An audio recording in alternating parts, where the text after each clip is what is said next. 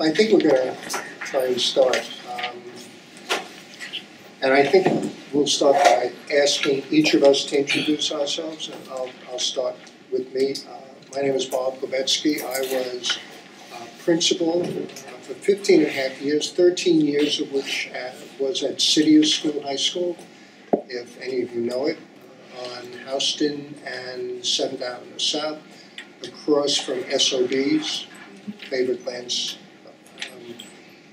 And I've done a bunch of other things. I'm now at the City College Faculty Educational Leadership. I'm Brian Jones, educator and activist in New York City, doctoral student in urban education at the CUNY Graduate Center, and the 2014 Green Party's candidate for Lieutenant Governor of New York. Hooray! We'll collect your votes now. My name's Bill Stroud. I work at Teachers College for the Consortium for Policy Research and Education. I've been a teacher, principal, and district administrator in New York City for some years, and I'm going back to principaling in a couple months. I'm going to go to Long Beach High School on Long Island, be principal at the high school there. So there's a theoretical framework that informs the analysis that we've made of the class. The analysis is what is the nature of the class struggle, how is it expressed in the struggle over schooling. And Bill is going to first present the general theoretical framework, and then I'm going to fill in some of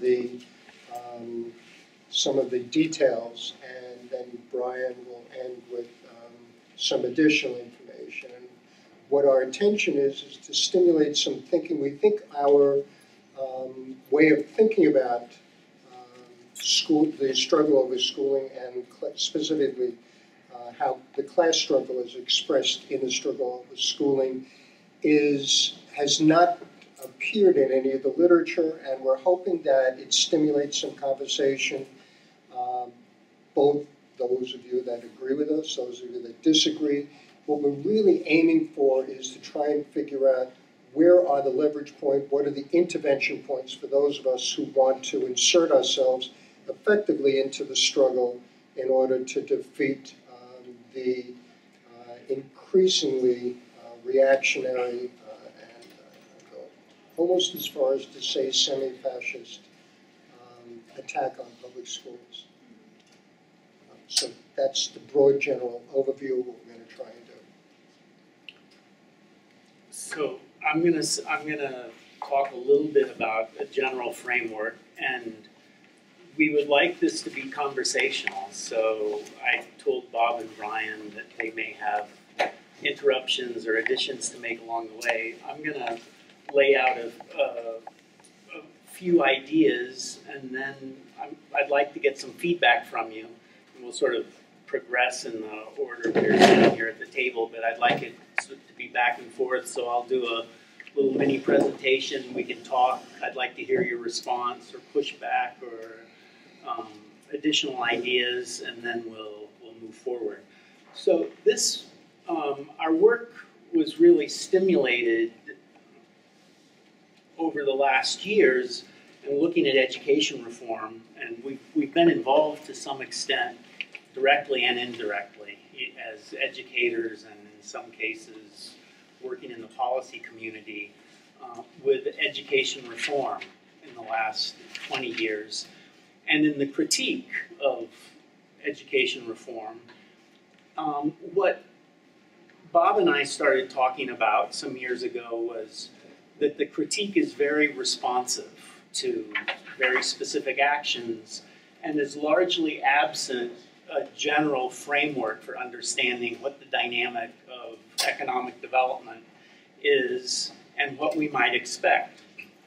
So the premise that I'd like to present is that we can understand that there's a general logic for capitalist development, and when Marx writes about capitalism, it's a synthesis of many capitals ultimately, but there's also a dynamic within industries that we've seen played out in different economic domains, and that in particular in education over the last 30 years, really, we see sort of that dynamic more explicitly in education reform.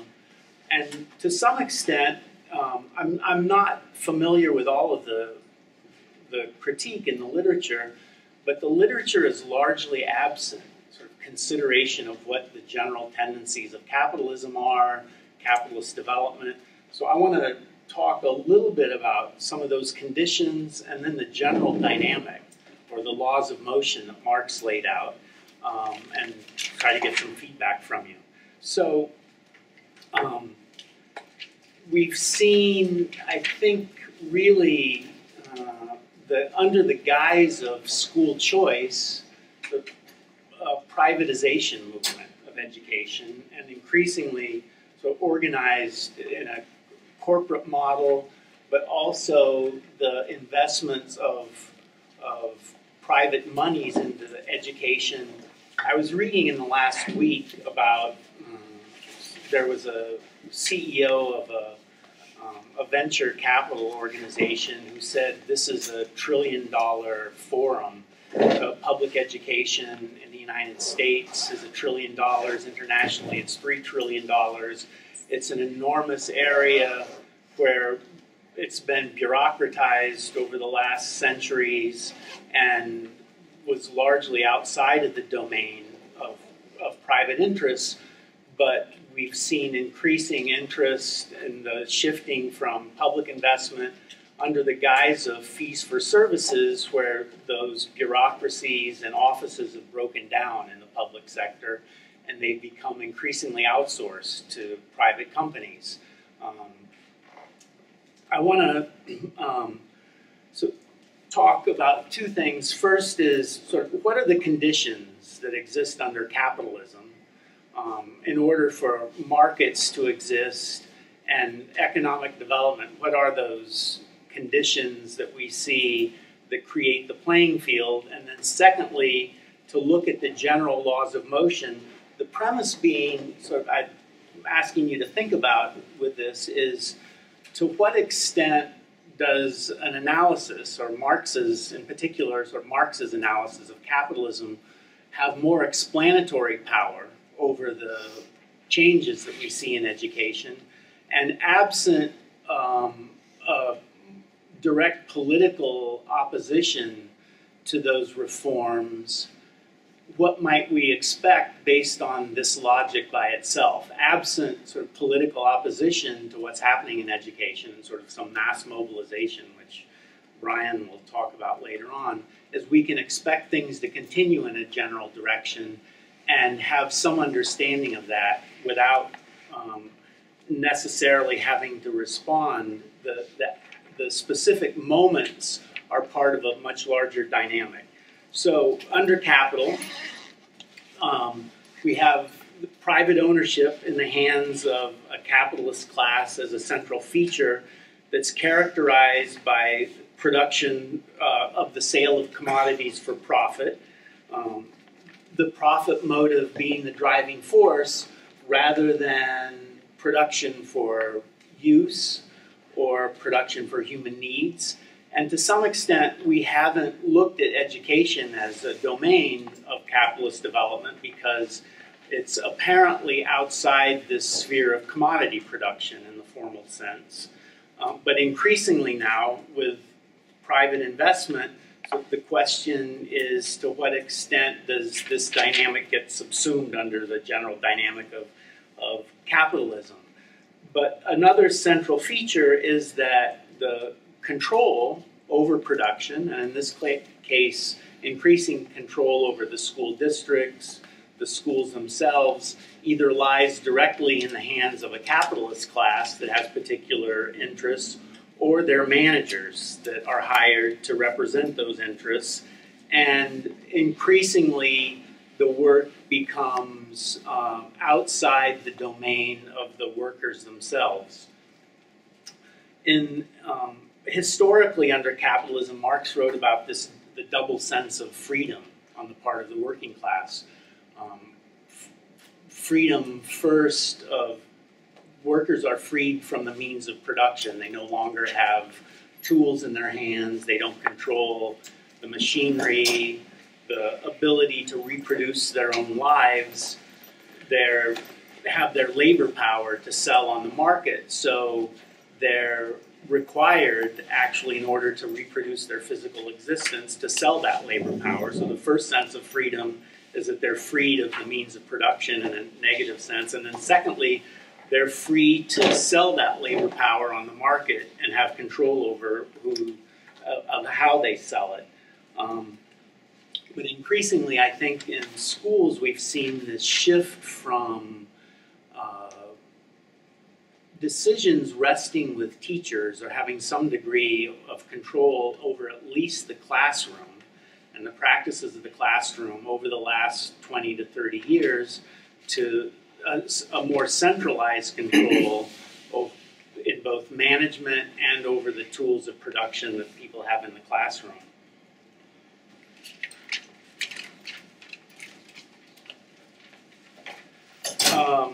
So a second thing that I want to sort of think about is the extent to which competition is an inherent feature of capitalism, and the extent to which competition exists in the school system with increasing investment. I think what we're seeing is as charter schools arise, as different publishing houses and service providers are moving toward a greater market share, you're seeing some competition across these areas, and fundamentally, under capitalism,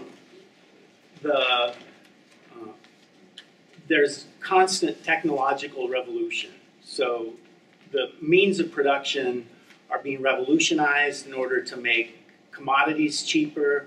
They're being revolutionized in order to, what we see is that the machinery of production increasingly has the sort of the process and the product embedded in the actual machinery, so that in schools there's increasing attention to scripting curriculum, to controlling the workplace through assessments, standardized assessments, through technology. But this constant revolutionizing of technology that we see across industries as industries develop, and more of the power and the product of production resting in the machinery of production being infused into the technology that's now foisted upon teachers, so that teachers increasingly become an appendage to that production process, either through software programs, through standardized assessments, but the materials that exist. And what we often hear and see in explicit ways is that teachers are interchangeable. They're interchangeable to the teaching and learning that happen. The teaching and learning, the paradigm of teaching and learning rests inside the technology or inside some system of assessment and curriculum and instruction. But as in other industries which developed from craft industries where the workers really had fundamental control over the work process into more industrial production, increasingly we're seeing that enter into schooling, so that teachers are interchangeable. They become an appendage to the expectations of the technology or the assessments. And as a result of that, power is taken over increasingly at the workplace by the technology and by the managerial class, but also sort of in the process of production itself, the tendency would be towards removing teachers from having specific control over the day-to-day interactions with students. As a result of, and I understand that most of you have thought a lot about these things, but with the the result of the competition of different capitalists, what we see historically, which I think is also likely to be borne out in education, is the centralization and concentration of the economic domain. So as far as we see companies like Pearson or McGraw-Hill, the major publishers have increasing control over, I think Pearson controls the GED now. They've got a Common Core curriculum. They've been developing standardized assessments for the Common Core and interim assessments. But you're going to see a handful of players and large firms that have control over more and more aspects of the educational process. And we also see at the same time the sort of the concentration of the field. Pearson bought America's Choice, which was a spin-off of the National Center on Education and the Economy. But you're going to see some of these smaller companies get swallowed up by the large firms over time under the guise of efficiency or the ability to provide better services. In fact, what they're doing is standardizing these services. The last few years I've been working internationally, and I see Pearson in Thailand, in Jordan, in Palestine, in Mexico, but you see these same assessments and curricula that are marketed in Britain or here in the United States actually starting to take hold in countries all over the world. I want to just look quickly at general, what Marx calls laws of motion of capitalism, for the purpose of thinking about, do these laws actually inform us about what's happened and what we might expect in the future in education absent an organized political resistance. So one I've alluded to, the constant revolutionizing of the technology and of the education process. A second is that as things become privatized, capitalists' perpetual desire to accumulate more capital. So the purpose is an initial investment, but taking more out of that investment than they're putting in. How do they make money? This is an area I'm interested in, sort of what the general thinking is here in the room. What are the possibilities for actually extracting profit from educational investments? A third tendency, again, which a law of motion around the concentration and centralization of capital, which we've seen increasingly in education. A fourth is sort of the unquenchable desire for capitalists to create more profit. So you have all of these areas that were once public domains that now become subject to private investment and figuring out how to extract profit from those investments. But there are also a couple things that I think are worth pointing out that potentially offer areas for us to pay attention to in our own work. One is the increasing sort of socialization of labor and the development of the labor process. It brings workers together. It presents similar conditions under different settings and different contexts.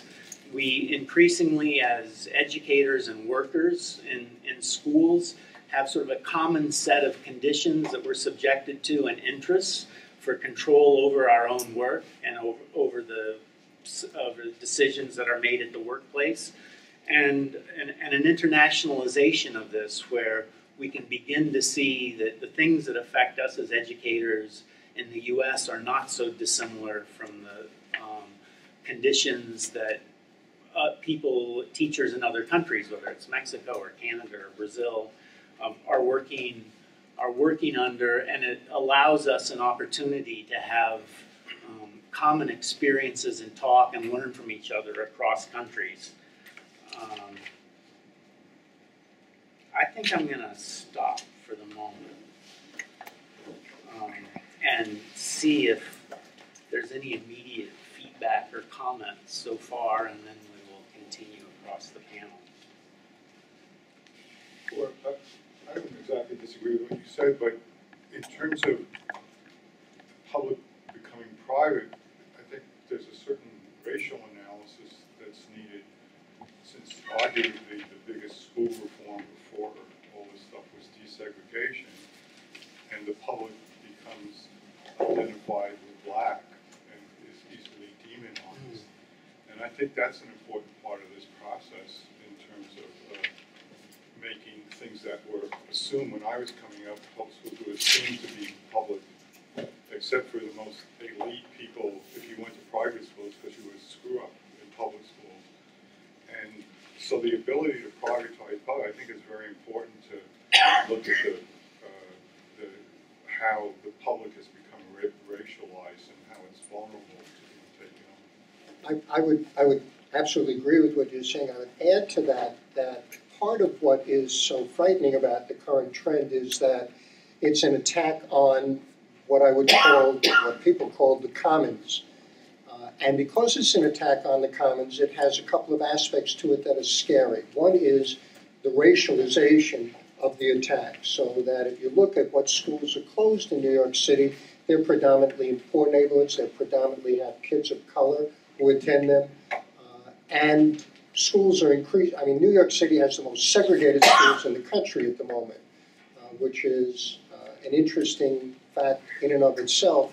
And if you look at Bloomberg's reign, you see increasing segregation of schools, and part of that consequence of closing schools that he said were not functioning well. But the attack on the commons is an attack on, I would argue, an attack on what we think education can be. So it's not just an attack on whether there are public schools, whether there are public libraries, whether there are spaces where public gathers and now it's being privatized, but it's an attack on the way we think about those places, the way we think about education, the liberatory possibilities of education. Schools are one of the few places where kids of different backgrounds can gather, and the fact that we've closed off that possibility, I think, weakens us individually and collectively, and it also suggests that this is a kind of interesting thread to follow.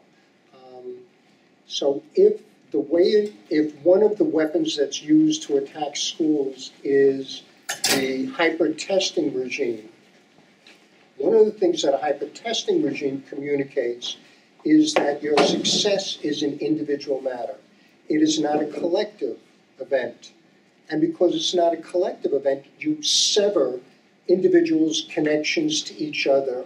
You reinforce their own belief that you've hammered into them, that what they do will be successful or not.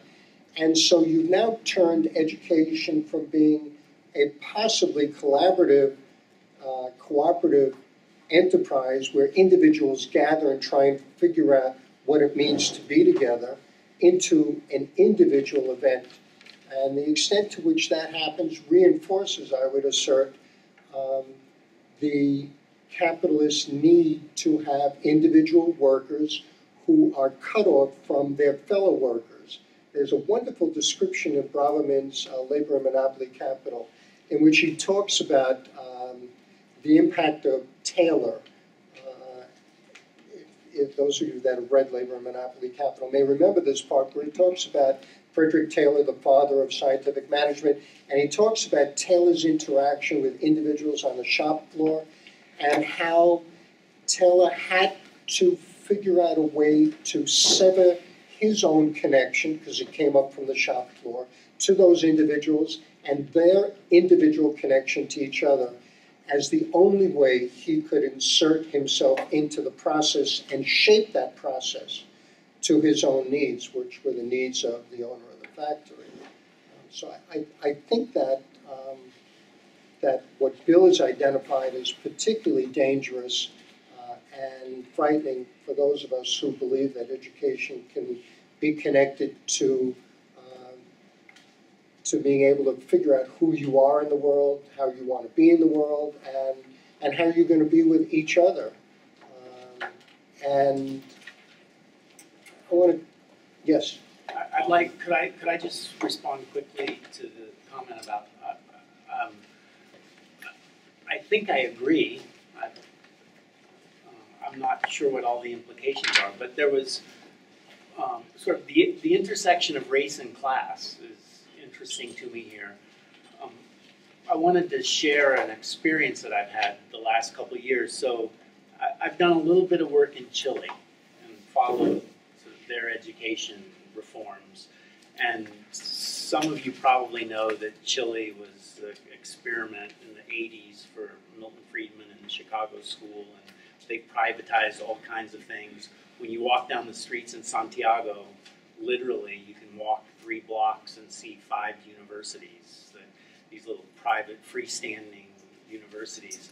But in the public school system, whereas at the end of the 1990s, more than 80% of the students in Chile attended public school, the majority of students now attend school in some kind of portfolio system, where they get vouchers or they get money from the state, and they have sort of a manager or an educational management organization that runs the school, or they have networks of schools. And the smallest percentage of students, I think it's about 20%, actually attend fully public schools. And in those fully public schools, those are the schools that with the lowest student performance, with the lowest resources. There's no plan in place currently to really attend to the issues of teaching and learning and resourcing of those schools in particular. So while what I heard you say is public is increasingly being defined in particular ways in this country, and there's a consideration of race as part of that consideration. Also, at the same time, people across the spectrum in the working class are going to be poorly served as a result of these kinds of reforms, I think. You had a comment? Yeah, so you were talking about schools as commons, and then on the other hand, you were noticing that individual achievement is at odds with commoning. And so I'm wondering how the privatization of education is an attack on the commons, when it seems like schooling has always been over-determined by class interests and separating the workforce through testing. Yeah, so it's a great question. So to answer that question, I think back to why we are in the position we're in now, and I believe that the stimulus that led us to where we are now, expressed in schooling in the attack, what I would continue to assert is the attack on our common spaces, can best be found in the economic crisis the United States has been experiencing since the 1960s. And specifically, the downturn that occurred in 1973. I don't think it's incident. I mean, this is part of a much longer argument, but I'll give you the broad outlines of it. It's not accidental that with the downturn in 1973-74, shortly thereafter, one of the first books that appeared that sought to link schooling and the ways in which it was overdetermined by the needs of capitalism was Schooling in Capitalist America, Bowles and Gintis. And even though I would argue that it was, and other people have argued that it was overly deterministic and somewhat simplified, what followed after Bowles and Gintis was a host of other kinds of writings that sought to unpack schooling and its impact on individuals' lives. And that almost parallels what was happening economically. And what I believe was happening, and it'd be great to have somebody push back against this,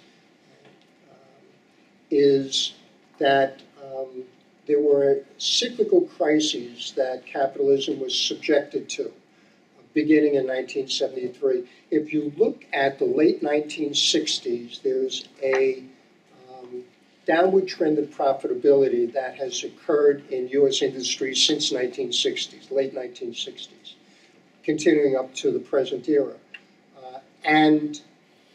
So there are two aspects of that I can been able to figure out. One aspect is the need for, as Bill has identified, capitalism is about making profit. So you don't just have money lying around. You want to have money somewhere where it'll make money, right? That's the whole point. So where does money make money? Well, there are only two places you can invest it in your country. But increasingly in the United States, that was difficult to find places for profitable investment.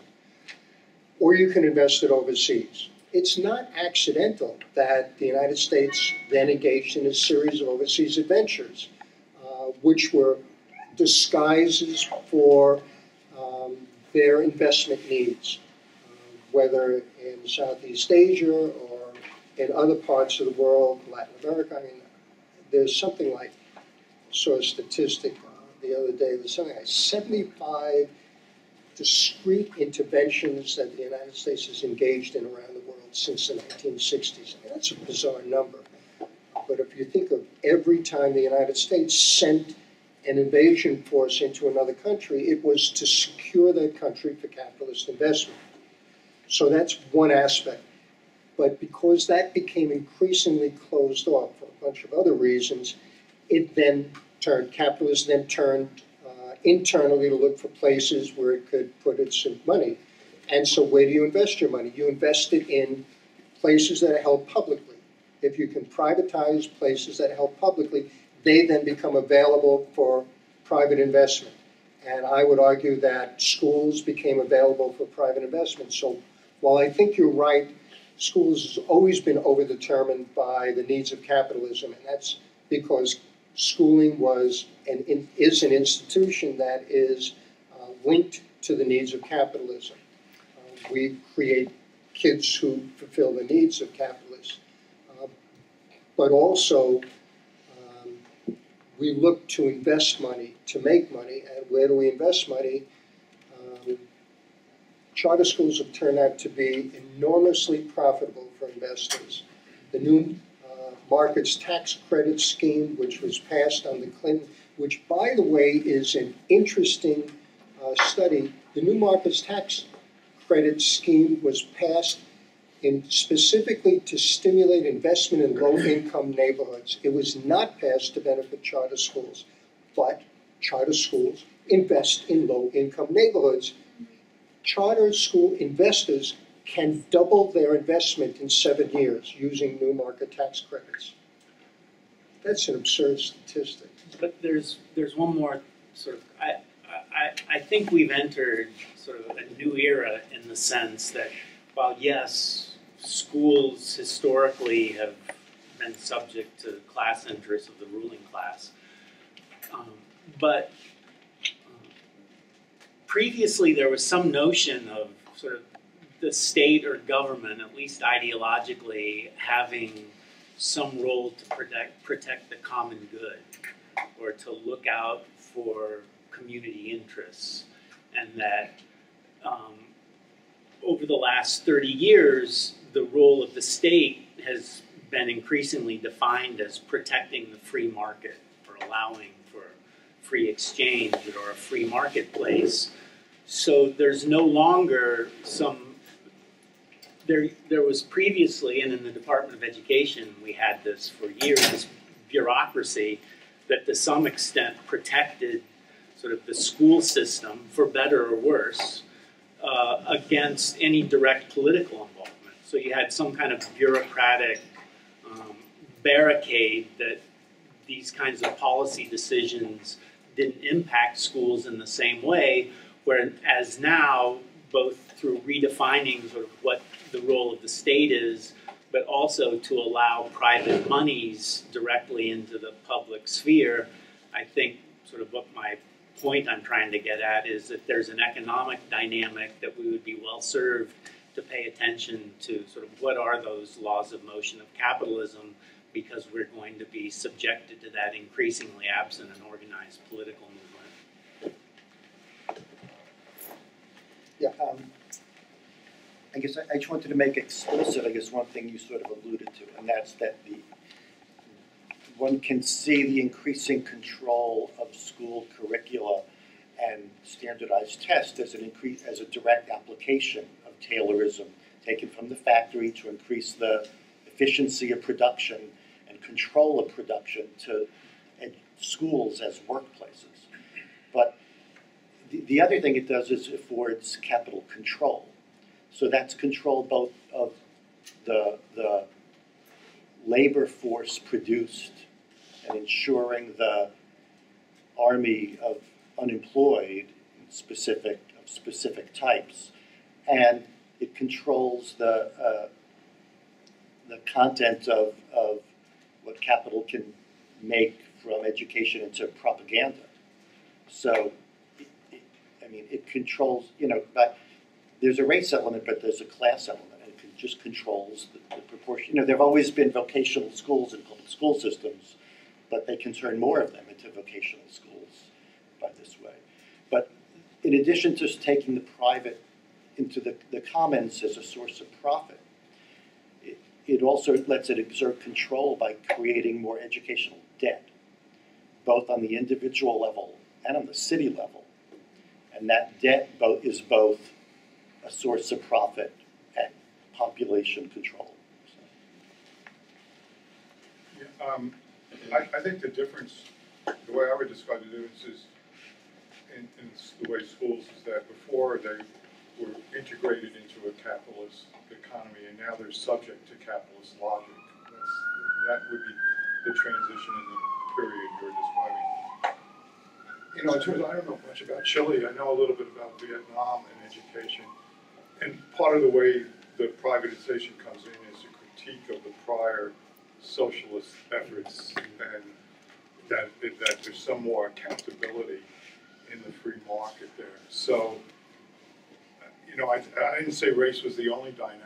Yeah. But I think in America it's the key dynamic. Right. Absolutely. And and I didn't mention in some other remarks, it has to do with how you're dealing with increasingly marginalized populations as well. And so the social control aspect that you're referring to comes into greater play as well. Yeah, can I just add a couple other ways? I think, by the way, everything that we've said here is right on the money, but I think about Marx a lot when I think about, reform. And I see a couple other things. I mean, the ideological reproduction of workers and their competitiveness, the commodity production of the worker as a commodity and all that, but I see primitive accumulation too, which in some ways is for me the most powerful aspect of Marx analysis. And if you look at how these ed reformers are getting their will done, it's through dictatorial means everywhere. It's mayoral control in Chicago and in New York. It's state control in New Jersey. Who knows, how it is in other states that it's Katrina flood, disaster, capitalism in New Orleans. It's all dictatorially done though. And it's quite literally taking people's stuff. Yeah, that's It's taking the public stuff and handing it over to private interests. And yes, as I've had argued to me by charter school advocates, they're non-profits, the charter schools. But as you pointed out with the new markets tax credit, they're not. And I think actually that the privatization is going to go through phases. Like, it's not happening with the snap of a finger, except in maybe New Orleans it might be happening faster than we can imagine. But I think it's going through phases where there will be a time where there will be like non-profit portfolio type schooling. And then after that becomes like the majority, or maybe 80, 70% of all schools, like in Chile perhaps, then you can go to full-on privatization. And suddenly poor parents will just be like, oh shit, I have to pay a $2,000 tuition bill? Where did that come from?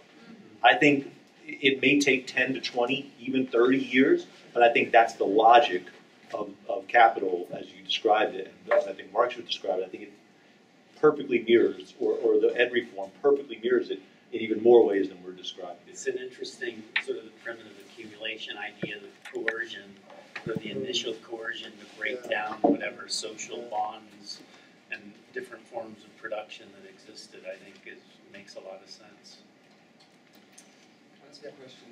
You said that the schooling was subject to capitalism now, and you used a word before. What was the word that you used? Integrated?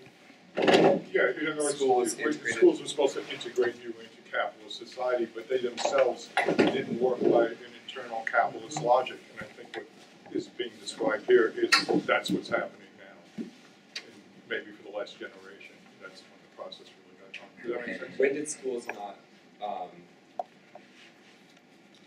When did schools not run with capitalist logic? Matter of degree. I don't want to go back and forth, but I would say the period he's describing in the early 70s is where that really gets momentum. Yeah. So prior Yes. to that. I'm a labor historian, so I'm obviously very interested in this issue of the class analysis of, the struggle over schooling. I have a couple of concerns, though, and one of those concerns is if we think of schools and teachers in an overly productionist kind of context, we miss something larger, which is teachers are not, assembly line workers. They're not turning out cars.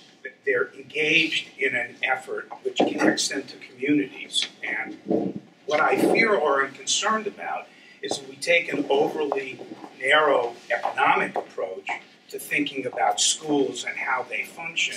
We have a tendency, I think, to think about political responses very much in a narrow kind of trade union way, whether those trade unions are radical, even revolutionary industrial unions, or much more conservative ones like we saw in New York City over the last 40 or 50 years.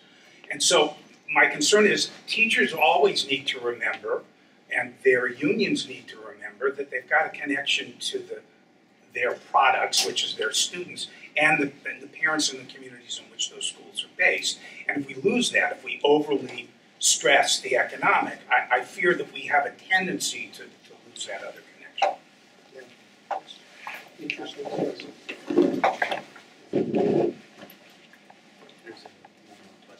Yes. I have another concern that is related to what we have been said. For 40 years, I'm working as an industrial, in industry, manufacturing. And what I see is a breakdown in the know-how. We are losing the know-how. In 10 to 15 years from now, I can assure you, we will not know how to make aeroplanes at times, which is a good thing. But we may not know how to make spoons, forks, essential things for our survival. And somebody else probably at the other end of the world will say, okay, if you need a spoon, use your fingers, I'm sorry. Back to the caves. Yeah, I hate to reference Braverman again, but because it's such a powerful book, there's a part of where Braverman talks about the impact of Taylorism on the production process itself and what we lose by the assertion of Taylorism over the production process, losing the memory of how to make certain. It's a great point. Yeah. I wanted to also see if this is controversial. Make a slightly different point about the impact of all of this on how the package that is being sold to kids of color and poor kids. The argument that college is necessary for kids, I want to argue it's not. But it serves the purpose of capitalists to argue that. We know that something like 89% of kids who go to public universities leave public universities in debt, and not an insignificant 89%. So why do capitalists want so many kids going to college? We know that most jobs don't require college. We know that the skill level that's demanded by most manufacturers is not college level. I would assert that they want so many people going to college in order to create a reserve army that they can draw on and cheapen the labor process. And what seems to be happening economically is a kind of bifurcation now. We have a small number of people who who are very skilled, who have high-paying jobs, and a much larger number of people who have low skills and don't even make enough money to clear the poverty level. 89.3% of the people who live in New York City make 150% of the poverty wage. 49.3%. We don't usually experience them. We don't usually see them. They're kept hidden from view, and I think that's all incredibly deliberate. And frankly, it's dangerous. What was the number again, did you say? 49.3%. Of make 150? Make 150% of the poverty wage.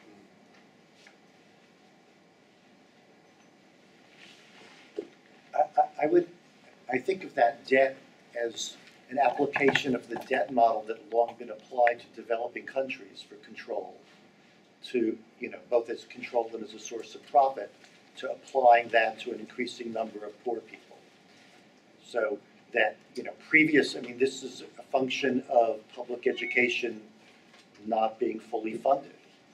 So that previously, it's not that they're pushing more people to go to college, but those who go to college, there were previously city and state universities were better funded and people would come out with less debt. Now they exert more debt there that both exerts control and profit. Well, the other thing is that the colleges they're trying to push kids into are increasingly dumbing down Vocation. So for instance, our superintendent is constantly talking about all kids must be college ready. First of all, that's absurd because no nation in the history of Earth has ever come anywhere near even 50%, I don't think. We're pretty close to 30s or something like that. But the point is, then these colleges, they're barely high school. Some of the colleges in New Jersey around Newark, New Jersey has some great universities, Rutgers, Princeton, blah, blah, blah, but then it also has a lot of very low level that are barely above high school. And you almost wonder, whether it's a giant ruse just designed to con people and keep them running on the hamster wheel and keep them competing desperately rather than developing the collective self, in the commons. Yeah, that absolutely. More than 40% of Americans who start college don't get a degree in 4 years. And if you include community colleges, it's over 50%. And the one correlate to whether you graduate or not is what your parents' income was. So I'm agreeing with you. I think that we are creating this mythology which serves the needs of capitalism and doesn't serve the needs of people. And in serving the needs of capitalism, interestingly, I see this in my own students at City College, I'm sure you see it at Brooklyn College. Kids end up blaming themselves for their own failure. When I was a principal in New York City, when kids didn't do well, they blamed themselves. They're not the ones who are failing. It's us who failed them. And I don't mean individually, I mean collectively. And the fact that we've flipped the explanation so that the arrow of blame is pointed to the individual, and then the person takes that on as their own burden is part of what serves capitalism, to disguise what the workings of the system are, so that, if individuals can believe that they are to blame and that the system somehow is not at fault, then the system is protected. Since unions were alluded to, I guess another thing to make explicit is that this assault on public education very directly has an intent to weaken the power of and break public unions. The shift towards charter schools to divert money away from public education is to decrease the number of people in unions, the power of unions, and that's not accidental. The last public school closed in New Orleans. New Orleans has no more public schools. They're all charter schools. That's probably the canary in the mine for us. Certainly, if you look at the upward trend in New York City, what's the projection? I think the projection is something like 12,000 seats for next year, that in addition going to charter schools. And now New York City Department of Education has to pay for the space that charter schools will occupy. Talk about redistribution of money away from public redistribution. So now that we've I'm just sitting here trying to figure out how to enter into this conversation. There's so much at stake here and so much at play. Well, let me say a few words, since I haven't said anything yet. The first thing I want to say is, which may surprise people, is in defense of Bowles and Gintis. I actually recently reread the book. And I think people should read it for themselves.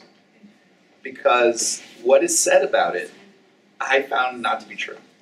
In particular, they don't actually view schools as just like other workplaces. Actually, they are very attentive to the uniqueness of school as a workplace and as a place where something special is going on under capitalism. And the way they describe it is as an unequal contest. That working people go into school for our own reasons, mainly to get out of our situation, try to change it. And they, the wealthy, power, the elites, enter into shaping schooling for their reasons, mainly to keep us where we are. And so that fundamental contradiction in what these two groups are trying to do in school is what shapes school struggle. And it is a contest, and they describe it in a very much more dynamic way than people give them credit, as a contest, albeit an unequal contest. And they actually, they're charged with being economistic or overly focused on the economic aspect. But actually there's quite a lot of discussion in the book about the unique histories of particular social groups in America who go from being kind of social pariah to trying to become included in American society, trying to fight to break into public education. And in particular, not only various immigrant groups, but African Americans in particular, in the unique history of African Americans struggling to get into the school. And that leads us in many ways, as you pointed out, to our current moment, where it's the very public, now that they broke it in, the very public nature of schooling is being ripped apart. And in some cases, they were able to go to parents. I was a teacher in Harlem for 8 years. They were able to go to parents and say, to help this public school business, we've got a better thing for you.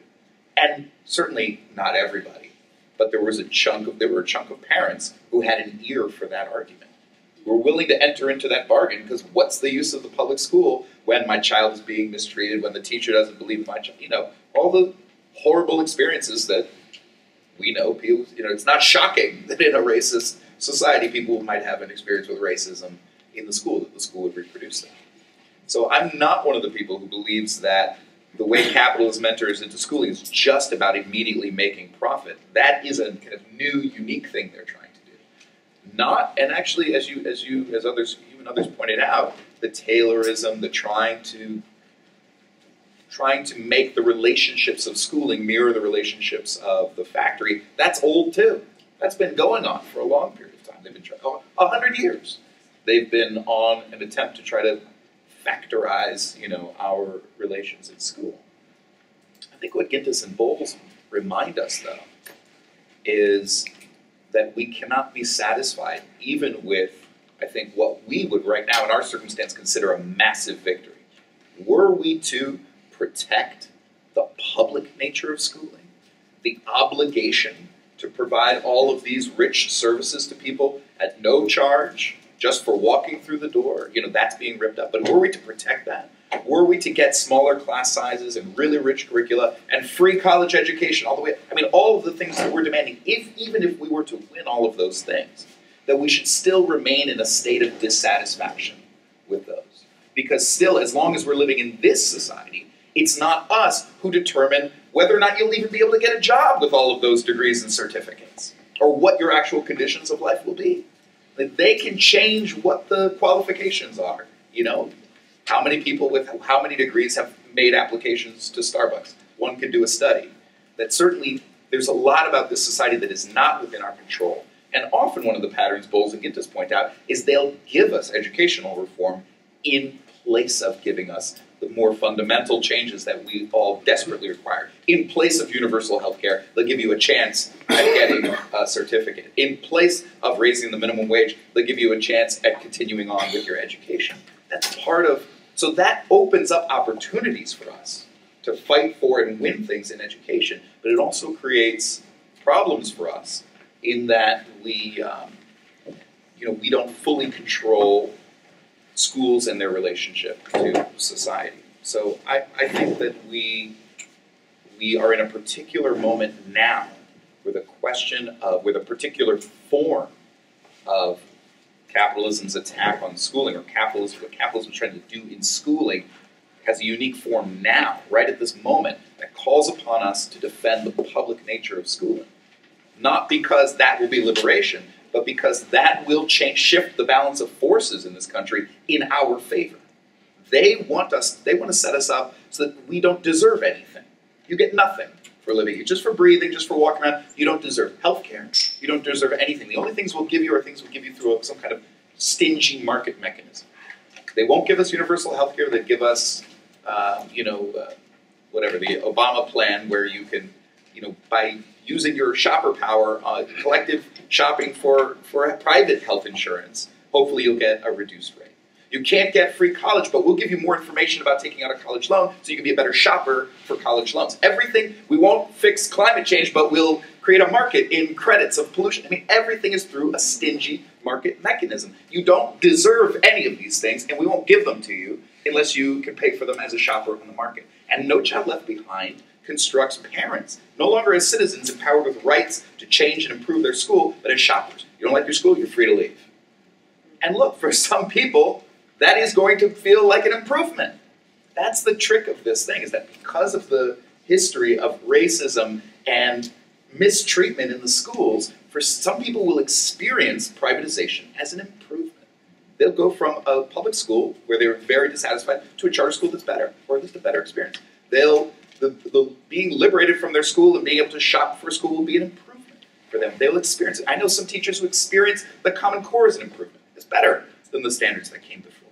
So we just have to be able to understand and relate and speak to that experience.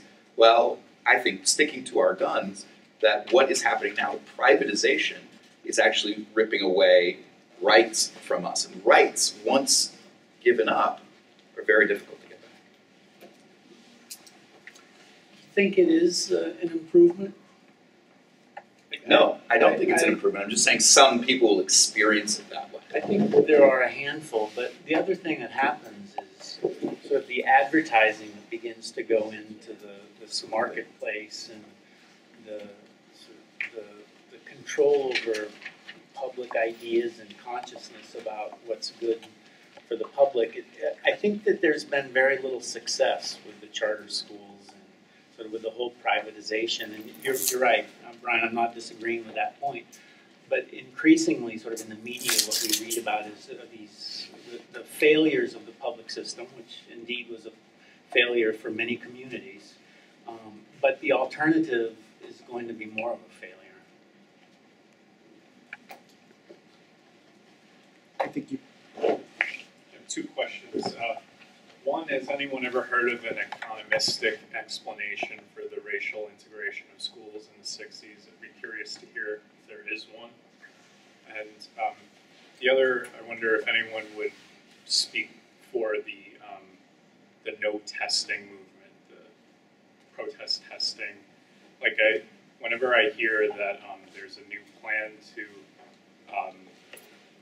improve education, improve our test scores, I always think that if test scores improve, they would just rewrite the tests so that you have more of a separation again.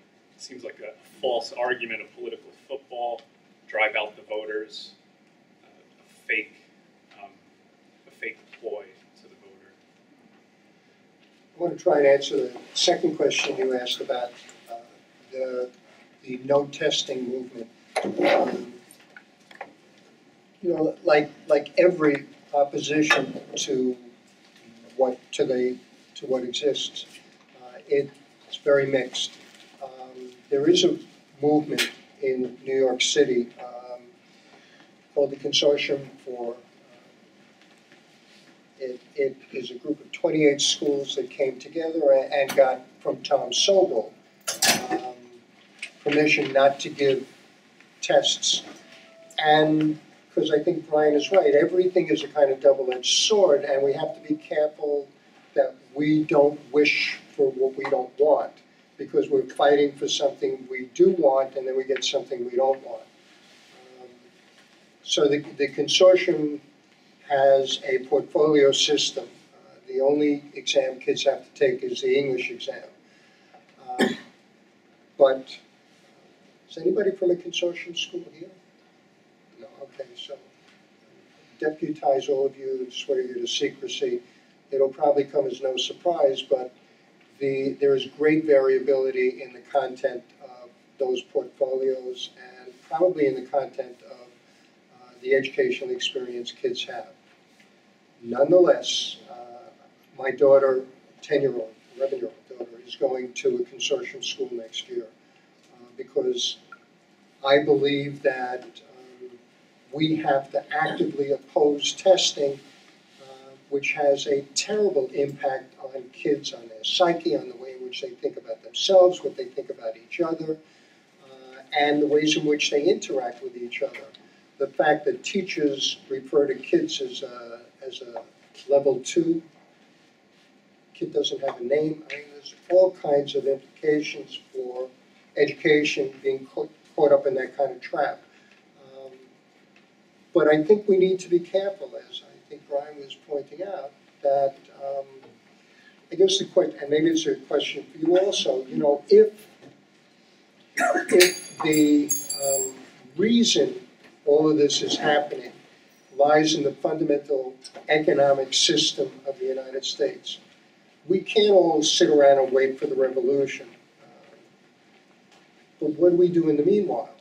And if we start nibbling at the fringe, do we risk believing that what we're nibbling is actually the meal, forgive the analogy, or that we really are making progress because 28 schools in New York City have enormous variability in quality, both in the content of the experience kids have in school as well as how they represent that in their portfolio is somehow a victory. And how do we build on that in order to really attack the fundamental reason that education is being pulled to other purposes? I don't have answers to that. I'm just wondering how we begin to piece together a movement and where the leverage points are to affect change. Well, I want to say something about that. I think there's something unique about this attack on public education in that it pisses off all the people that we need to organize together. It pisses off students, makes them hate school more. It closes their schools, lays off their teachers. It really angers and frustrates parents. And of course, there's a huge, heavy element of attacking teachers, and especially unionized teachers. The corporate privatizers have played quite brilliantly upon the social and historic divisions between those groups, especially in their wrapping themselves in the robes of racial justice and civil rights. And I think we have an opportunity now to make connections between those different groups and argue along similar lines. But that requires desegregating our movement. It requires making the kinds of alliances with parents and communities that are not just transactional, you know, you scratch my back, I scratch yours, that are not just alliances at the top among organizations in that sense, but genuinely grassroots. And we have very few models for how to do that. One of the few, or the few that are popping up, are very important to look at, and I would draw your attention to the Chicago Teachers Union. I would draw your attention to the recent contract negotiated in Portland, where the Portland Teachers Union also basically, even though their contract, what they're allowed, in both cases, what they're allowed to negotiate with their contract really had very little to do with what they said in the media, with what their campaign was about. You would have thought the Chicago teachers were negotiating about air conditioners and class size, when they were allowed to negotiate about no such thing. And actually they won some of those things. They won air conditioners. They won books on the first day. They won more nurses and guidance counselors. They won things that they campaigned with community members for, even though it wasn't a question of bargaining, strictly speaking. But because they tapped into what it was that parents and students wanted and used their union muscle to fight for those things in the public forum, they actually ended up winning them, and arguably they got a better contract. Same thing in Portland, where the students whose schools are deemed the most failing, the trouble kids who are at the bottom of the grading system, it was those schools that were the most organized, ready to do walkouts for a teacher strike. So you had a situation in which the media went around to Portland high school students and they were like, yeah, we got a good contract. It's like they viewed it as their contract. And that's an amazing achievement given the rifts. But it requires a conscious orientation on the idea of uniting these disparate forces and understanding the special nature of the opportunities created in a school environment for bringing people together.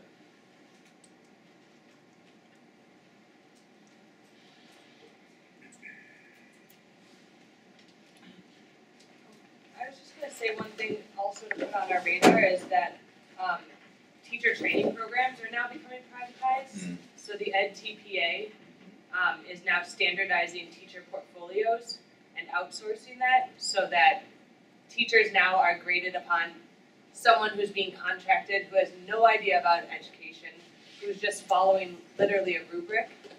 And so in a moment where we need really strong, critically engaged teachers, there's a huge backlash coming on teacher training programs. And I know I'm part of a teacher training program in Vermont. In Vermont, Board of Education is actually coming to the teacher programs and asking if we don't put forth an alternative, we're going to have to sign under Pearson. So it's really important if people are connected with teacher training programs to be aware of this fight. And I think it's already passed, and I want to say they're trying it out in about 35 states now. Pearson is the world's largest educational publisher. And really quickly, so Pearson in New York State has the contract to, teachers have to take the educational teacher preparation test, and Pearson has the contract to develop it, to administer it. It also, surprise, surprise, has the contract to produce the professional development materials so people know what's in the content of those tests. They run workshops where you can go and learn what is on the tests.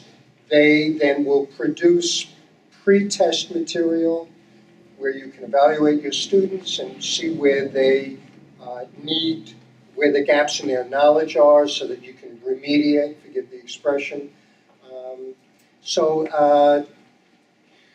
My college sent me up to Albany to sit in on a Pearson program and take the EdTPA.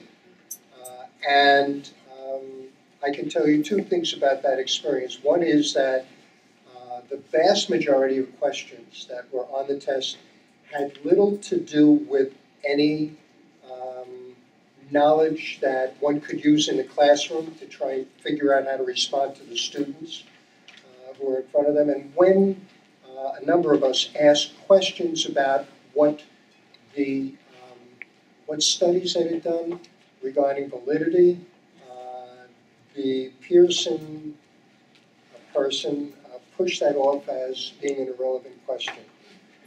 And by the way, New York State Regents has never, ever released their validity studies. So we don't know that the New York State Regents have any validity. What does that mean? It's also true for the National Teachers Exam or all those mechanisms. Yeah. Oh, yeah, hi. I'm Judy Willebrand, and I'm so glad. I got here late, so I didn't think I wanted to say anything because I didn't know what you already said. So I am so delighted to hear what I have heard because, well, among other things, everybody should know that Pearson is Murdoch. And we all know what a villain Murdoch is at every level. it's his company.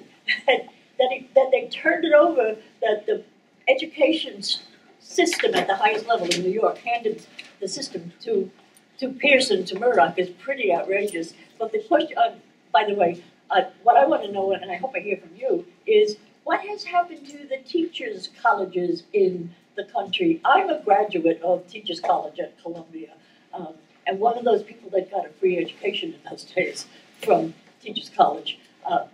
We learned about, and my dissertation was in testing, that validity was the first and most important concept. Does this test measure what you claim it's going to measure? You go take a driver's test, and what do they make you do? Drive.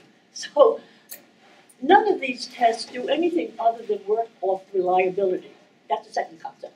And that means multiple choice, because then you get a reliable answer. I decided this was the right answer, and if you didn't give me this one, it's the wrong answer, no matter what.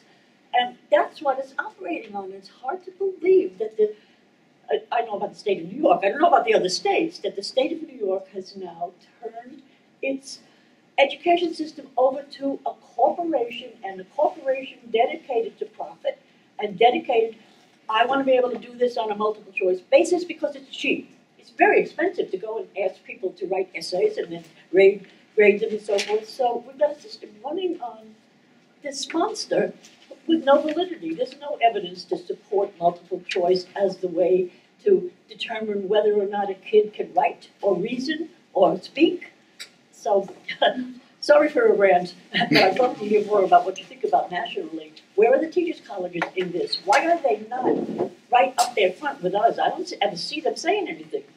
I guess it depends on corporate donations to their, especially now that their presidents have to get millions of dollars in CEO compensation. I thought it was very interesting for me what you were saying about the recertification and educational testing for teachers, because I mean, I don't do that directly, but it's exactly what's being done now for physicians and nurses and physician assistants. There are privatized companies that require recertification every X years. There are modules one has to do for a fee. You know, and I think it's worth thinking about, because these things can be spun in the media and made to sound good. Well, of course you would want your physician to be up to date, but these tests have not been validated in any sense. You do these little modules and pay a fee and you get a certificate, and if you don't pay the fee, now this can be posted on websites that you're not current. And this is all done under the guise of publicly accessible, useful information, when there's no validation that it's any of that at all. And it's not like going to get your driver's test and having to drive again. And it's not by a government service. It's all a privatized fee. So it's just another venue for profit and control, I guess. Well, I came late, even later than the lady over there. But probably, I assume, that you have talked about also content. What kind of content should be taught to the students and to the teachers? Because the teachers are going to transmit what they learn. We haven't talked about that. Okay, So you can talk about it. I'm open the question. So for everybody, let's talk about content. What is the how? Let's be concerned with content also, and more important than anything else, I guess. Yeah, I mean, I'll talk about that too. I am scared to death by the insidiousness of the corporate entry into like teacher training, because I think, like, I have a friend who just finished a master's. He said all they taught me was the same shit I hear from my administrators, who are all corporate, you know, with Cami Anderson in New York people. Like, the corporate education reform was taking over those teachers' colleges as well, and it's the best of them. And at state schools, of course, you know, they need money, and as governors cut their budgets, then, of course, they go to Johnson & Johnson or they go to some other corporation for their funding, so it becomes more privatized in that way. But then, even at the biggies, like Johns Hopkins has some guys doing research telling us how this data disproves this, and and Credo at Stanford, of course, which is basically a right-wing think tank for the corporate reformers. So I think that's very insidious. And then on content, they're pushing the content too. They're saying we need more science and math education, more science and math. As a history teacher, I think we need more history. We elected George Bush president. That means we know no history whatsoever. And we think the Democrats are good, which also means we know no history. So the reality is, I mean, they're deprioritizing the stuff we desperately need to know to be good human beings and citizens, and they're prioritizing the stuff we need to know to be good, compliant workers who know some technical skills and we're good little technocrats. Absolutely. They look at what we're facing. This is I'm paraphrasing a line from a friend of mine who led a test boycott recently in Seattle, Jesse Agopi. He said, look at what young people are facing today. Climate change, the greatest gap between rich and poor ever in the nation's history, seemingly endless wars, including drone assassinations. The idea that Pearson has the answers to any of that is absurd and ridiculous, and yet that's the way we're bringing up a new generation. It's like, it's not about asking questions, it's about answering it according to the way they think. So there's no way that the way they're trying to set us up is to prepare students to grapple with these things. That's a huge problem. I think there's also a lot of concerns about the way that the skills-oriented curriculum being pushed further and further down into the early grades actually gets rid of the kind of intellectual development that we know young people need to go through, like free play. And so you have, when you start administering standardized tests to 4- and 5-year-olds, then that means you can't have dress-up time, you can't have, play, and kind of free imaginative play, which is the work of childhood. So there's a lot of problems with this. One last piece is just, I don't know if people have seen these, David Coleman is one of the architects of Common Core, has these videos out about teaching, Common Core aligned curricula. And so he talks about letter from Birmingham jail and how to do a close reading of a letter from a Birmingham jail. He talks about the Gettysburg Address and how to do a close reading. And his whole argument is that you should not give kids any context. That this has to be a decontextualized understanding of the text. That you read it closely and use the clues to figure it out. But the problem is that we all read, but that's not how any of us read in real life. If we read something closely, it's because, well, I'm going to read this rent agreement because I'm going to have to pay freaking rent every. Wait a minute, you read something closely if it matters to you. The Gettysburg Address matters because he's standing in a field of dead bodies. That's why somebody would pay close attention to what it is that Lincoln is saying. The letter from Birmingham jail is written in jail, and why he's in jail matters to understand the context. The context matters, but the decontextualized analysis of text matters to them because that's what you need to do to take a test. You flip the page, and there's a decontextualized passage. And now you answer questions, and you flip the page, and it's out of context, a whole different passage about something totally different. And taking away the context takes away the danger of these social questions. And here he picked two moments of extreme social change and challenge, the Civil War and the Civil Rights Movement, and then tried to take away all of the danger from the study of its history. Coleman, I believe, is the CEO of College Board, too. So that's right. He's all the tests are leading up to the test that gets you out of high school. Well, this is in line. My workshop today is on counter commemoration to the Pentagon's 50th commemoration of the Vietnam War. And on our website, we actually have a K-12 unit plan to teach it differently. But this is, the war is about hero and valor, and they're penetrating the public schools with that content. It's one of their main goals. So it's just an example. And this is something that my generation's learned pretty deeply, and it's totally decontextualized and put in this triumph. It'd be interesting to see how successful they are to put the Vietnam War in a triumphal narrative. But they've done that with the Civil Rights Movement to a large extent. So the schools and the larger society and the content there is very significant. And if anyone's interested in that, I have some flyers with our website. I wonder if this fight has to be fought on two totally opposite levels. We've been dusting off our old books, and I just reread Teaching as a Subversive Activity. And more than ever, I think teaching needs to be a subversive activity. And so I think at the teacher certification level, where I think by and large faculty are totally opposed to this regimentation agenda, and I think that's the greatest fear.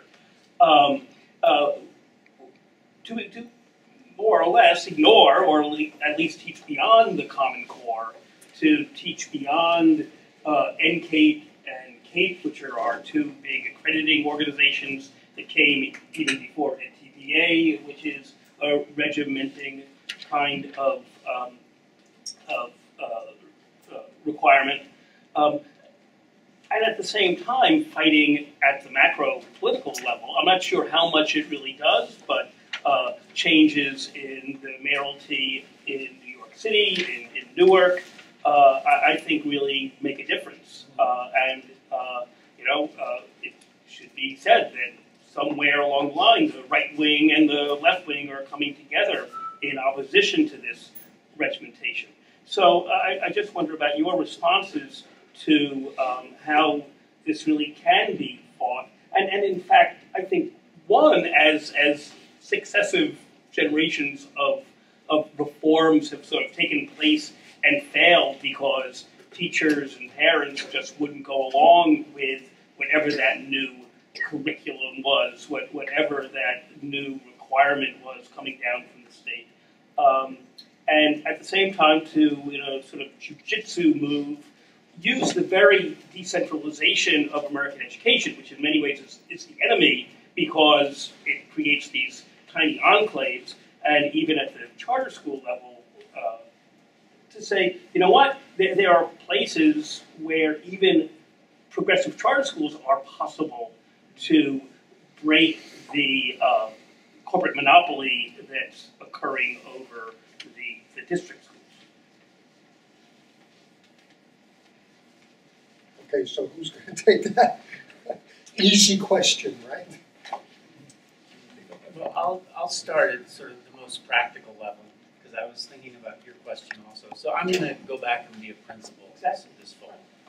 Good place to start. And as I was listening, what I was thinking about, I didn't know if it was sort of an appropriate question, but there are periods of time when resistance is about the best that we can do. And we're talking a lot about resistance, but we don't have an alternative vision, or at least we're not articulating an alternative vision about what schooling can be, or education can be, either sort of at the school site or in the larger community in public schooling. So I was thinking about your question about content. I'm not sure I understand it, but it's striking to me that we send students out of secondary school and sort of willy-nilly or happenstance or not at all being able to think deeply and analytically about climate change, the reduction of biodiversity, ecological sustainability, issues of domination and oppression in the nation state across ethnic groups, but the kinds of things that are fundamental to the quality of life, whether we live here or in other countries, and nowhere are they, at least in my knowledge, directly addressed as part of the public school curriculum in order to be able to think about graduating potentially powerful adult citizens out of high school. So one thing I would like to do is I want to address the content issue. I think that we need to think carefully about what are those issues that are fundamental to the quality of life, to what extent is there academic content embedded in those, and let's develop curricula that directly allow students better understandings of those things and the possibility of acting in our communities around some of these issues in ways that are practical. That's not just a theoretical undertaking. So that's one area that I'm interested in. The second thing is sort of what does democratic decision making look like at the school site? How do we engage not faculty, students, but also what's the nature of the relationship between if we're a community school, what's the involvement of the community? How are we involved in the community? How is the community involved in the school? And what's the nature of decision making and some kind of democratic process that we can exercise at the school site? So I don't assert that any of these things are particularly grand, but those are two areas that I've been thinking about starting this fall.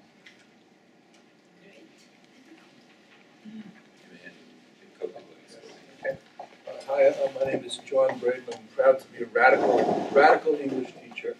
I did my student teaching at City as School, and I just recognized Bob Lubetsky now, so I know where my roots come from. I just finished a book called Teaching Under the Radar, Confessions of a Secret Agent of Change. So my concern now is surviving in authoritarian places. I'm at Essex County College in Newark right now, which is interesting with Ras Baraka being elected mayor. But they're telling me I have to do certain things, like they said, we want you to use a textbook. I've never used a textbook in 10 years as a college English professor. I find textbooks are awful.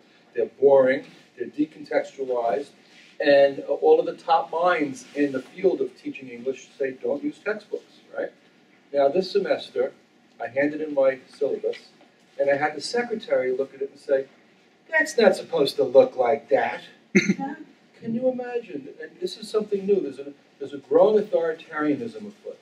So I had to redo my whole syllabus and make it look like a bureaucratic piece of shit that's boring and you don't even want to look at it. And the department chair handed me the Pearson textbook. And he said, here, you can borrow my copy. And it's like weighs a ton, you know. You open it up, can't use that.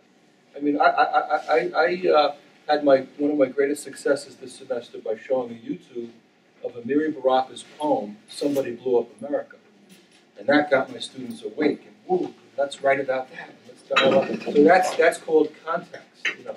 But how do you survive if you find yourself in a place? I mean, I started my career with Bob Lubetsky. I mean, that's a dream, you know. But now you go out in the world and you find places. It's like a war. There's a war. Yeah, I'm sorry. but David, I'm sorry, David. Yeah. But so you know, what do we have to do to survive in places and when it's very authoritarian? And you know, is it going that way? Are there liberatory spaces where radical teachers like myself can be above the radar? That's what I want.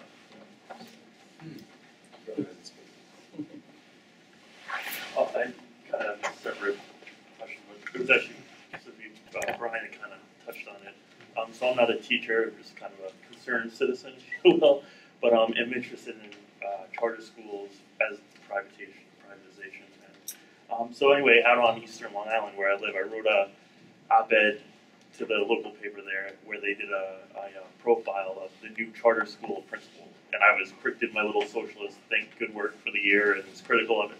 But the biggest response that the paper actually emailed me, so we got like the biggest response. Everyone wanted to write about it, but it was all from right-wing conservatives supporting my position.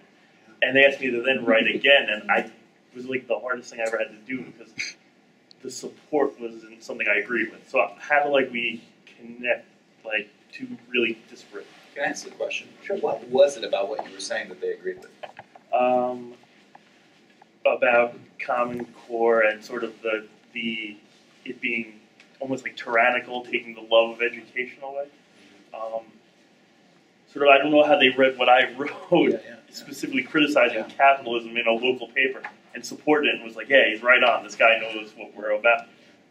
But I was kind of wondering about how it's hard, or I just was very confused, I guess, to know what to do with that after that was the support. I don't know if I have an answer to your question. I think that this is a big question. I was on a panel yesterday where this was like a huge, people can feel the coming of these like Tea Party types who, hate Obama, hate the federal government, and therefore hate Common Core. And I just feel like it is fraught with danger for us, to say the least. In the main, because for one reason, because the issue of racism is so central to this, is going to be so central to this fight to defend and improve public education, that to bring on board in some kind of friendly way people whose starting point is generally racism is like just death for us. So I feel like, you know, as long as we stick to our guns and make clear what our stances are about, you know, I'm not going to like bar the door from somebody walking through, but I don't want our movement, as the New York Times often tries to do, is be painted in like Tea Party colors. I want to disagree with that a bit. You know, I'm sure stick with to our guns is the wrong metaphor, but I think pluralism really is the great engine for educational discourse. And so, because I'm a big critic of the Common Core, I too have been picked up on, you know, I see where my name is used in blogs, some little sentence from some op-ed I wrote on some right-wing platform. And, you know, fine with me. First of all, they spell my name right, that's good. But besides which, I think that we need to find whatever allies we can, even if their content position, their substantive position is something that we abhor. The idea that they want to break up this regimentation, which often takes a neoliberal stance in terms of curriculum. You know, the Common Core talks about climate change, talks about some of these more progressive issues that the right would just bury their heads in the sand about. So I think we have to be open to all comers and make the debate about pluralism rather than about a different curriculum.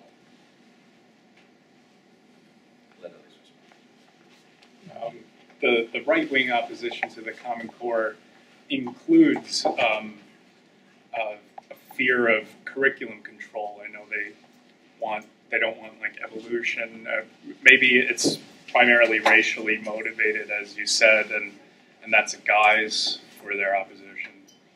But the left-wing opposition talks about social empowerment, but I don't know what that would mean concretely, unless you're talking about jobs and the economy. So I don't know, unless we're calibrating schools to the job market. I don't know. This sounds awful, but I don't know what the use of having socially empowered people is if there's no job market for them. We need to open that market.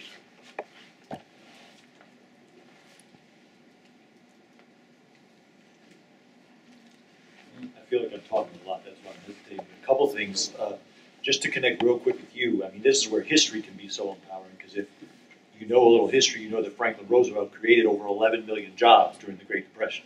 And this could easily be done again. Obama could have done it 5 years ago.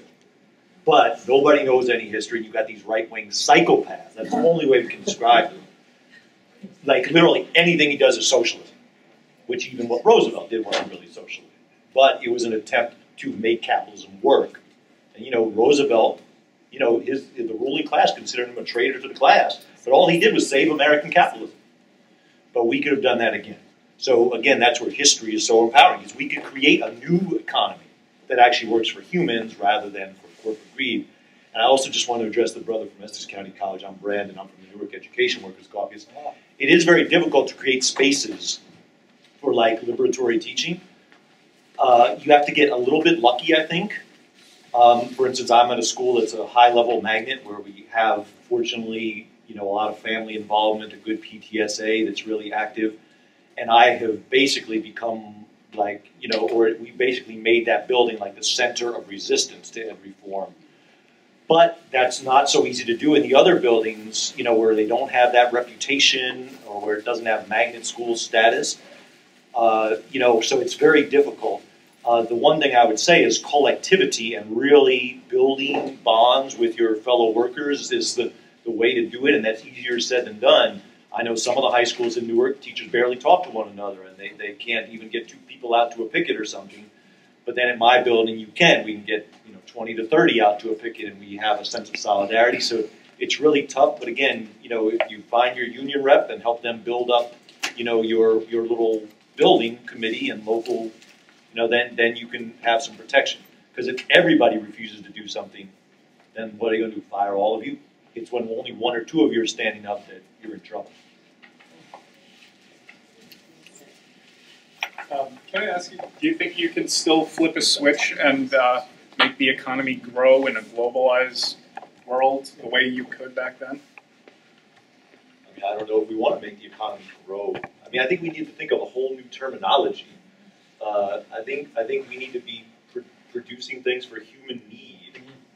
And I almost, this is where I sympathize with like anarchists. You need less time working. We should be working only like 30 hours a week. We should be able to sit around and lounge around and read a lot. And indulge our human needs. You know what I mean? And artistic needs and our whatever needs. I think we need to work a lot less. We have too many people on Earth to have so many people. We could literally be working 25, 30 hours a week probably, and we could be learning, and we got to envision a new world. That's all. Amen. That's a question that we keep asking ourselves in our teacher training program: can schools be just when there's injustice in the world? That's kind of why I was asking you that question about schools integrating into the system. Is that schools are embedded in the capitalist system, and when you start thinking about system change, then it's not about school reform. It's in the name of progression and growth and development that schools have gotten worse and worse and worse and more unequal. I think we need to in some ways separate the question of schooling from the question of, are people going to be able to get jobs and be okay? Because if they wanted people to have jobs and be okay, they could give them jobs and make sure they're okay. Like when the banks were in trouble, they just gave them money so they'd be okay. They could do that for us. They want us to believe that the link has to be through schooling, that you get it so that you're okay and that you have enough money and a nice place to live. Everybody should just have that, regardless of what they do with schooling. And schooling should be a place where you can explore your creative and intellectual powers, our collective abilities, learn from each other, and you should do that lifelong for free. You should be able to do that as long as you want to be able to go to school. So there's a way in which we have to cut with and identify with the fact that right now schooling is a ladder that gets you, better life opportunities in order to expand those opportunities for people. And so we want to fight with people who are trying to get those opportunities to expand them, but also don't let the wealthy off the hook for not paying taxes, for not redistributing wealth in a way that would allow people to live and have housing and healthcare and all the things we desperately need. There's a way in which through schooling they put that back on the individual that we can't allow. Yes, ma'am. Yeah, great presentation, thank you. Just a quick comment about the working hours, et cetera. Galbraith wrote about it I'm trying to think of the name of the book, 40 years ago about the fact, or 50 years ago, about the fact that there was no need for people to work 8 hours a day already. The technology was there. There's nothing, there was they changed from 12 to 8 hours. 100 years ago. So now there's no reason why anybody has to work 8 hours. The technology is there, but it's the thing I guess I really want to get at with is it is because the culture, which is the conversation in the culture is determined nowadays by media, essentially. And when you think about, as I said, Murdoch owning Pearson and owning endless amounts of media, they're controlling what people talk about. So you got to name the villains, and I think that's a piece of it, as opposed to just up in the abstract. Oh well, this happens now. We have to do something about this happening. This doesn't happen by accident. God didn't do it. Some corporate CEOs around the world are doing it. So you got to name them. Amen. Yeah, I think Brian's point and the last point are very important. This whole accountability movement, used, but that's, the trope that's used, is because people have decided that education is for work. And if we de-link education from preparation for a job to preparation for personal and collective fulfillment, then it's not about the test score anymore. It's not about the number, because you can't measure that level of fulfillment coming out of the elementary, middle, and high school. So whatever that school organization looks like. So I think that probably is a fundamental change that we have to go through in our own thinking. Richard Boston wrote an article about 10 years ago on a history of a nation at risk. And one of the things that sticks with me from that article is he said that an Indian engineer gets paid a sixth as much at that time as an American engineer. So the notion that we could educate people to be 6 times as good as an Indian engineer makes no sense. And that, talking about what mattered is comparative price of labor. And in fact, some of the most skilled jobs are less protected because they're quite portable internationally. I mean, this is just sort of part of delinking. I think this is very important, that this whole thing that you're going to make it because you get educated in the global economy, which I see in all the schools I go to, educating people for the 21st century economy. That's really important to make people think about what kind of sense that makes up. And one of the things that Rothstein points out is that this was done, when the Japanese economy was riding high, so they wanted to turn American into Japanese schools. Pretty much directly after that, the Japanese economy went into a funk, which has gone on for quite long. The school systems didn't change. In fact, American productivity went up in the workplace in the next 20 years. And so the whole putting this together actually makes no sense. And it is important to reinvigorate the notion of education in the many ways that people have described. I just want to leave the question. Do we need a paradigm shift? Let's think about it. And let's create that paradigm. Because according to what you said, you are implying that education to put people to work in the jobs that are already created. That's a mechanistic way to perpetuate the system. But isn't that maybe what we kind of have to do statistically? I mean, if I think about the people sitting on the board of my college, the rhetoric or the argument that we need to educate people to be fulfilled citizens, they just don't care about that. They do care about creating workers and educating people who are employable. So I don't want to, like with you, I don't want the economy to keep growing and growing and growing. I want to work 4 hours and sit on my butt the rest of the day and read. I want my students to be able to do that too. But do we have to what about, for instance, this idea of service learning?